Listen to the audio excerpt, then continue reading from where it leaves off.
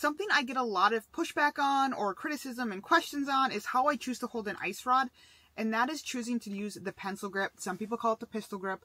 And why I do this is because it allows me to have more control. Just like holding a pencil allows you to really finesse the strokes and have control when you write, that's exactly what it's allowing you to do with your ice rod. And this is especially important when you're working small baits on small, light, compact rods. You do not have to fish this way. There's plenty of anglers that do this, especially if you're fishing for bigger fish and you want more leverage on the hook set. There's plenty of times I'll switch into this for that.